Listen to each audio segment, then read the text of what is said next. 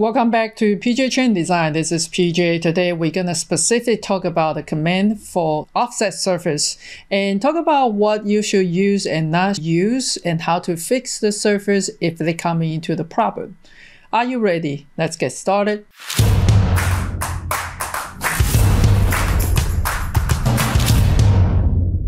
When we are using the offset surface command, we often have some issue. For example, you have this, it's kind of intersect the surface inside, and if you offset outside, then you'll get the point there. So today I would like to see how we can solve this issue. So that's starting from the scratch. So I'm going to draw a curve.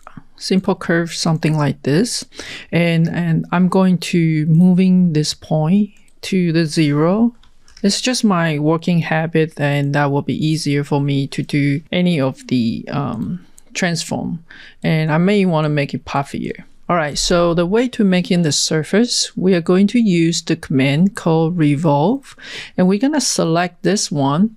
And then the revolve axis is going here to here, and we want to do 360 degrees, so we get something like this. As you can see, my perspective, this surface coming into the point. So when we're using the offset into the surface and anything coming into the point, we're always running into the problem. Let me show you. The first, we're going to offset the surface, like pick up this surface. And let's say we want to offset inside. So you can flip O on top this command bar. Then you can bring all of this arrow coming into the center. Let's say the distance that we wanted to be 5 in this case.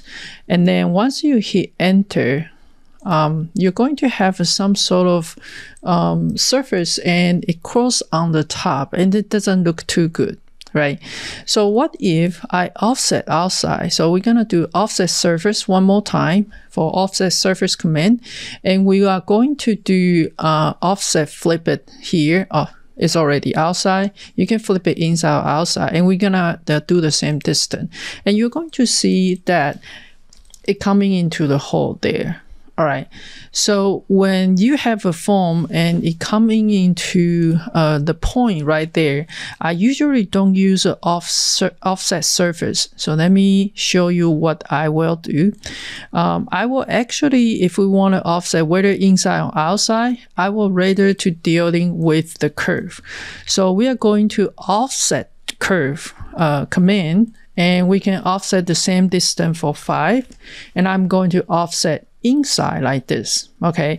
Then I will draw a straight line coming in this way, and using that straight line to trim all the extra that exceeds the turning point that we are going to use as an axis, right? I can actually close this one on the bottom by just using a straight line. Again, you got the polyline, and you connect the endpoint to the endpoint, and we want to use the join command to join them together. All right, so next one, we're going to use the same command under the surface. You got revolve, and you're going to pick up this one, and you can revolve 360 degree, and then you will get this one. So it will be perfect. You will get your point, you will get the good distance, and it can be solid. The other situation I have a lot of students ask me is this type of a surface. We have a degree 1 curve, and this is a degree 2 curve. And to creating the surface that we got to use the loft command, we're gonna loft from this one to this one. All right, and then we're gonna hit enter. Now, when we have this surface, you're going to notice that you have a lot of the dark line right there, and those dark line is indicate there is a seam. And whenever you have a seam, you always need to watch out when you offset. There might be some breaking point right there. All right, so let's take a look on this one. If we offset this guy, so we're going to offset surface, and we want to offset it outside.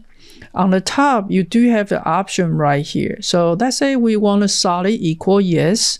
We want a corner to be round, and we want to offset outside. You're going to notice that now I have this one. It look all right. And if you look at the property, it's an open polished surface. right? And it's supposed to be solid. And let's take a look on why. If we coming into the analyze and you have the edge tool, then you have the command called show edge. And when you click on the show edge, it will showing you certain part on this is broken, right at that point, right at that surface, right at that line, right? Then you will say, okay, what about if I offset inside? Will that solve the problem? Let's try it. If we coming over here, we want to offset surface, we want to flip it inside, and then we want to hit enter, then we'll get something like this. Notice that it's even worse because you have kind of having the surface jamming into each other, right? And then so it's not gonna work, right? It's worse than the first one. And what about if you say, okay, then I'm going to offset surface again, and I want to keep a good sharp point, so that's offset the surface. We're gonna pick up this one.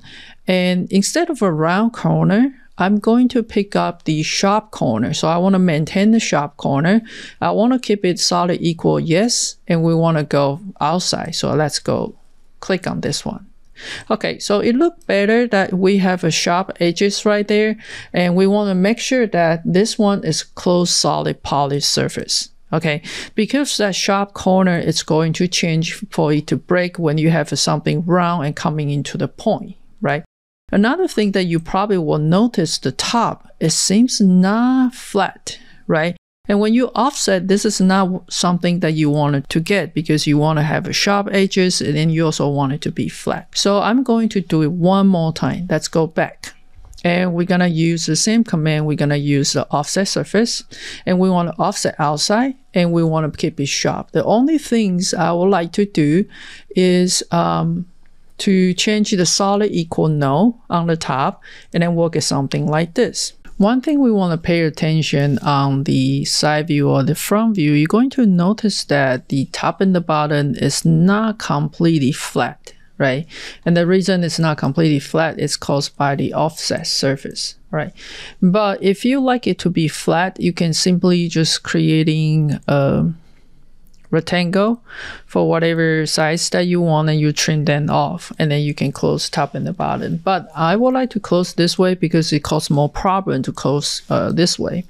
So if we want to close the top and the bottom, I'm going to use the blend surface command, and we want to make sure chain edge is on, right? So I want to make sure this one is select, and then this one is select. But keep in mind that whenever you have something happen like this, you make sure you have chain edge is equal yes, but it doesn't auto chain for you. It's always a sign. It might be some problem over there, so just need to pay attention.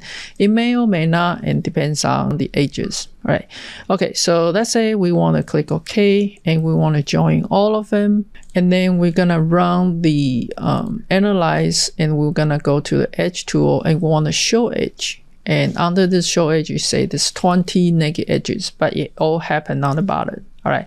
So now I'm going to close the bottom. Now, and because they are straight line, you can use the left command to make it happen, but I would like to use the blend surface one more time. You do want to chain edge this time, but when you try to chain edge, it seems it doesn't chain it automatically for you, and that causes the problem. Like this, if you select that, some of them doesn't even let you select, right? So something wrong with that. If it happened to your case, you want to chain edge equal yes.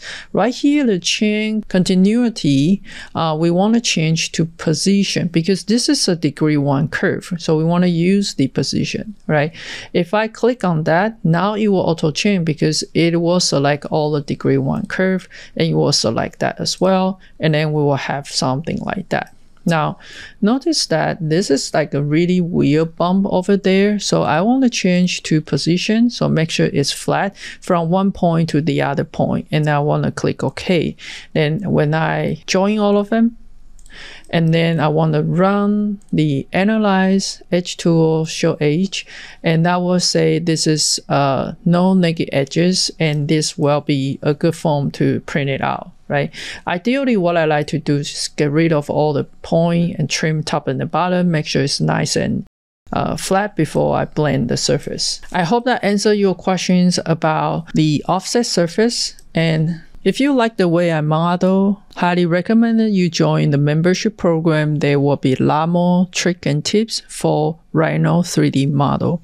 Thank you for watching, and I'll see you next.